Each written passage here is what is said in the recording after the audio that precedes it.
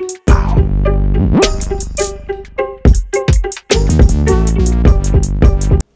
what's up everybody? Once again, it's BrandMan Sean, and this video is brought to you by BrandManNetwork.com because I signed myself. Now, I got a very special snippet for you guys from an interview that I did with Spectacular Smith. Now, if you don't know who Spectacular is, he's one of the 4 members of R&B group Pretty Ricky. And I mean, man, Pretty Ricky was, they were killing it in the early 2000s, a huge part of my childhood. But not only that, he's the founder of AdWizard. They are known as one of the top companies in the music industry when it comes to monetization through social media. I mean, they've had a lot of awards for that company, but this particular snippet is really a way that you should think about branding, but not just branding, a lot of the moves that you make in industry and in business in general. Check this out. It's the network. I love the fact that you are truly like studying it and not just seeing one thing and say, let me go do that thing, trying to catch a wave that's already done. Like, oh, this person has liquor, now let me get liquor. No, no. So, you know, like that's dope. Yeah. So what I got taught from one of my mentors is if everybody is jumping on it, stay away from it. Mm-hmm. And my mentor I'm talking about is Warren Buffett, and not because I know him personally, but because I study him as a mentor. Just because you don't know somebody personally don't mean they can mentor you. So I listened to him. He's like, listen, if everybody jumping on it, stay away from it. Like even when he buy his real estate or if he buy his investments, if everybody jumping on something, that's when you stay away. And then when everybody running, that's when you go towards it. So it's like when the market crashed in 2009, everybody was running away from real estate. But the wealthy and the rich realized everything. They looked at it as in a different light. They're like, oh shit, this on discount. Like this is on the discount rack. Let me buy everything. Everybody like, oh, don't invest in real estate. The market is crashing.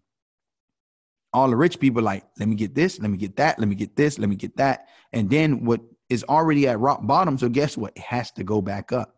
So everybody jumping on liquor and that, you missed that boat already. That boat is gone. Not saying nobody can't squeeze in, but the possibility of you just popping off of some damn liquor is like, I think that wave is gone.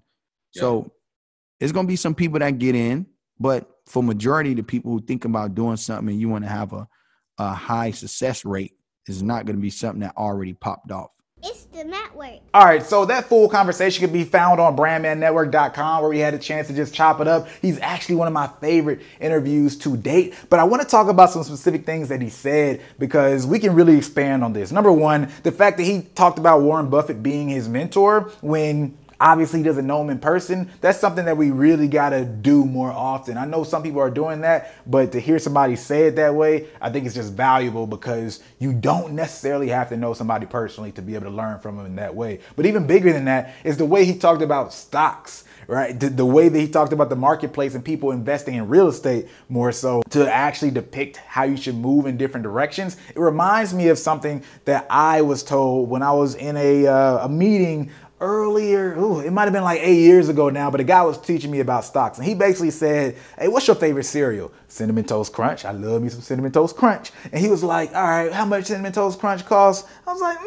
about $3. And then when I told him that, he was like, all right, so how would you feel if Cinnamon Toast Crunch all of a sudden costed like $2, maybe $1.50? And I was like, you know, I love it. You know what I mean? It's on sale. Why would I not love? Now I could get more of it. And he was basically saying that that's the key, right? That's how people who do stocks, right? The people who are wealthy are really in the know. Specifically, not all wealthy people are in the know about every single stock, but people who are in the know about the marketplace or certain industries, when they know what something is worth and they have an idea of the things around it, when things drop, they don't panic and run like others do, right? They actually look at it as a discount.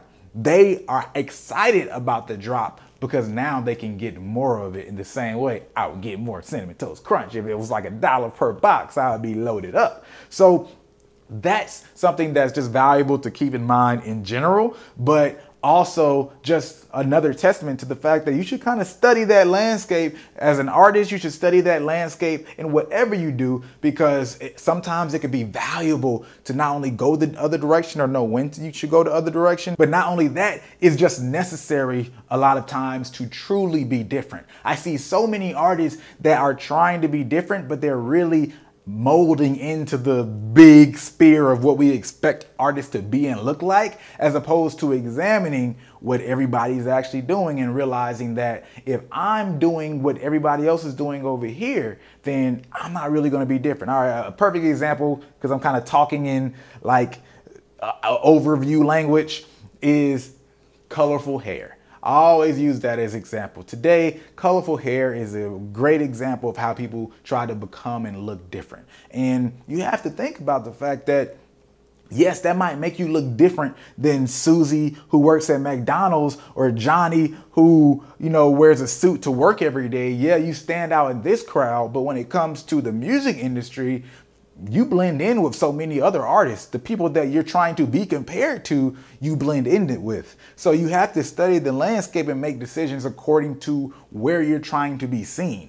And that's the way to think about those things. But other than that, I could go on for days, not only about the things that he just said, hold on to those things, really go that opposite direction and study the landscape to figure out when it's the right thing to do and to make certain decisions. But other than that, once again, this video can be found on BrandManNetwork.com, which of course, this is brought to you by BrandManNetwork.com, because I signed myself. If you like this video, go ahead and like button. If you like it, you might as well share it. And if you're not, subscribe. You know what to do.